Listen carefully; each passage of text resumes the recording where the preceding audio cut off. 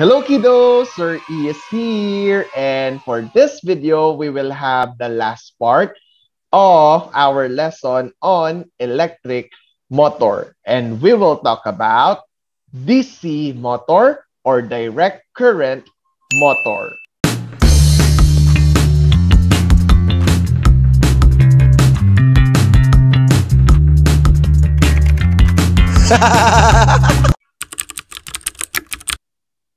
Let's have a short recall of what we have discussed in the second part of this lesson.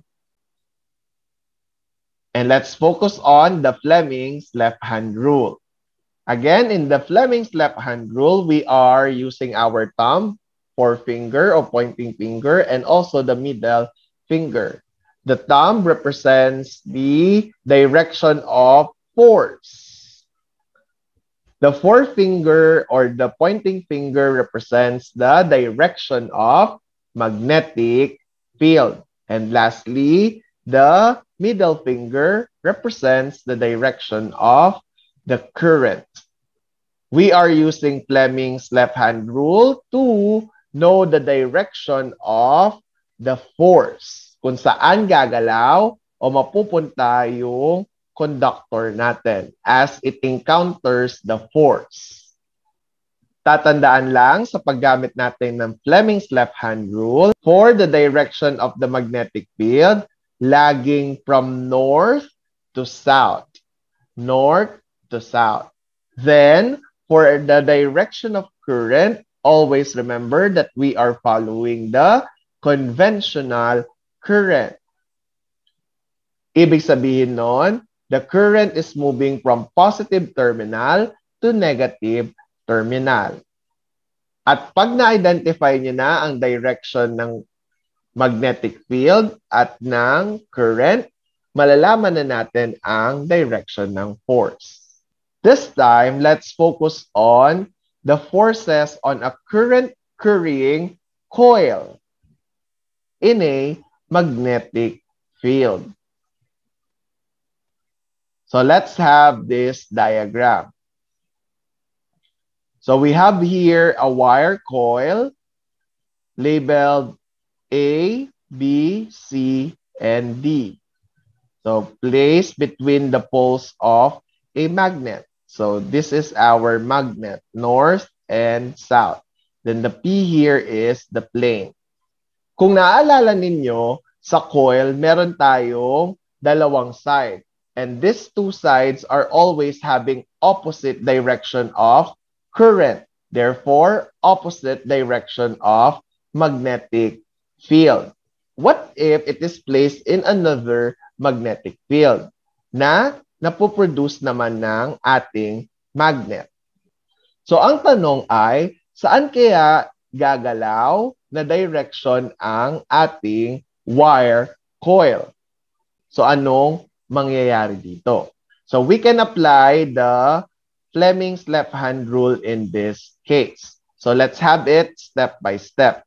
So, let's start with the direction of the magnetic field. So, again, it is always from north to south. Pwede nyo akong sundan or pwede nyo itong gawin habang dinidiscuss ko sa inyo ito. Mirror yung image ko, kaya please follow my instructions very carefully.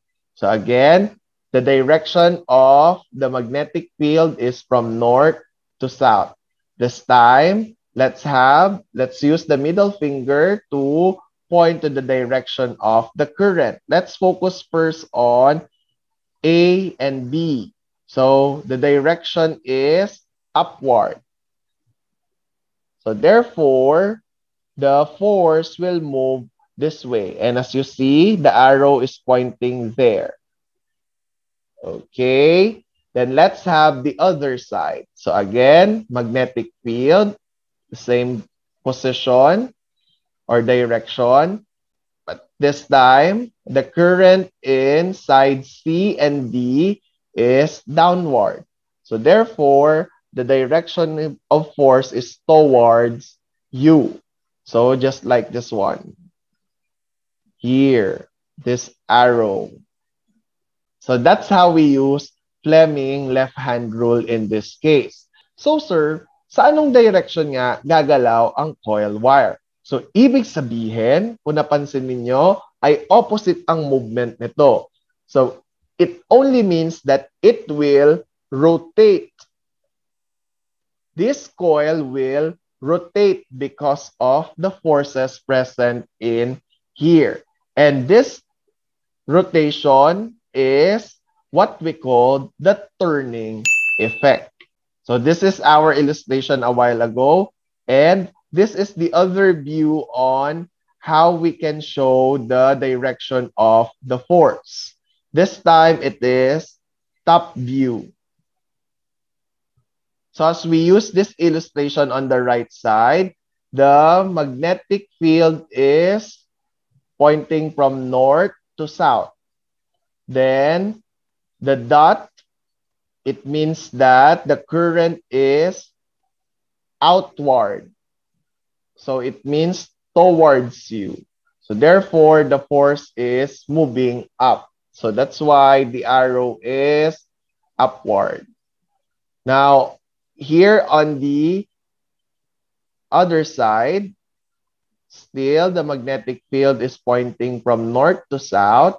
Then the direction of the current is into the paper or away from you. And with that, the direction of force is downward.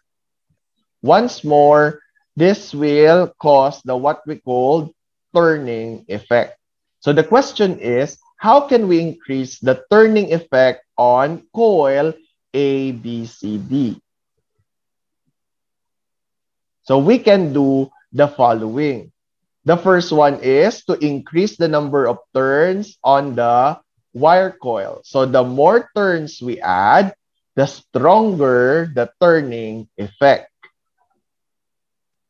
Second, we can also increase the current in the wire coil. So what is the application of this turning effect? This is observed in what we call DC motor. DC stands for direct current. So when we say direct current, it means that the charges are moving in or a single direction only. And it looks like this one.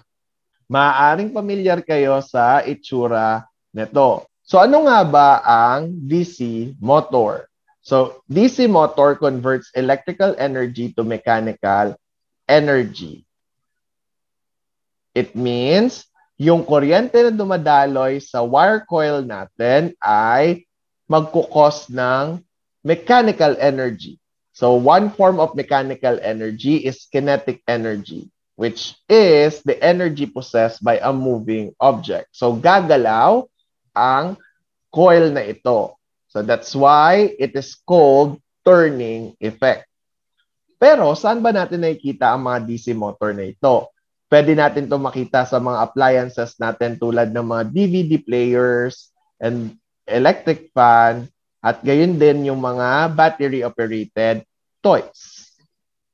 The next question is, how does the DC motor work? So una, alamin muna natin ang mga components na to. Meron tayong 4 na primary components ng DC motor. So the first one is the rectangular wire coil. At ito yon, yung kulay pink sa ating diagram.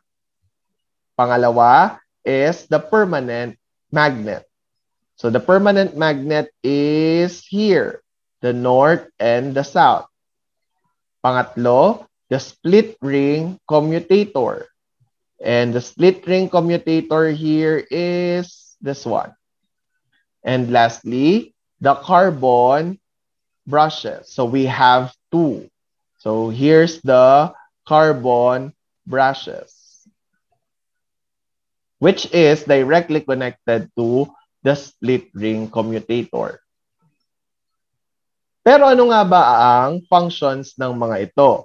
Una, ang rectangular wire. Alam natin na ito ay magiging passageway ng current. At pag dumaan ang current dito or ang electricity, ito ay makakapag-produce ng magnetic field. Number 2, the permanent magnet. So alam natin na ang magnet ay may natural magnetic field. So mag-i-interact yung dalawang magnetic field. Ano naman ang function ni split ring commutator at ni two carbon brushes? Later, we will explain. Pero paano nga ba gumagana ang isang DC motor? In this illustration, pinapakita na ang movement ng rectangular coil ay counterclockwise. Eh sir, bakit po naging counterclockwise? So as we analyze it and as we apply the Fleming's left-hand rule, AB side is having a downward force while the CD side will have an upward force. So the movement is counterclockwise. Tatandaan natin na ang movement na to ng rectangular coil ay tinatawag nating turning effect, which is caused by the interaction of the magnetic field of our strong magnet and also the magnetic field produced in the current carrying coil. So as it turns, we will have this position. So there will be switching. And later on, it will look like this. So kung makikita nyo, nagpalit na C, C and D, and B and A. And this one is what we call half of a revolution. So kalahati ng isang revolution or isang cycle. So what is the function of the split ring commutator? So ito na yung function ni split ring commutator. So to reverse the direction of the current in the coil every half of the revolution. Kung naalala ninyo, from this position, we will have this one. And this is our half of a revolution. With the help of the split ring commutator, it will reverse the direction. What's the purpose of that? To ensure that the coil continues to turn in the same direction. So until such time na bumalik ito sa original position nila. And that's what we call one complete revolution. And continuously, it will happen and happen. So anong mangyayari? As this coil is turning, the appliances or maybe the battery-operated coil will move. Ano naman ang function ni carbon brushes? Ito ay directly connected to the commutator and it is constantly rubbing onto it. And it is directly connected to the battery. So, ina-assure ni carbon brushes that the current can pass through the coil. So how can we increase the turning effect on a current carrying coil in a DC motor? So paano nga ba? So we have several ways to improve the turning effect on a DC motor. So the first one, we can increase the number of turns in the coil. So in the example, we only have one turn for that coil. So we can add more. And the more we add, the higher the turning effect. Next, we can also increase the current in the coil. Also, we can use stronger magnets. And lastly, we can insert a soft iron core into the coil. At sa pamamagitan ng mga ito, mapapataas natin ang turning effect sa mga DC motors ng appliances natin at ng mga laruang battery-operated.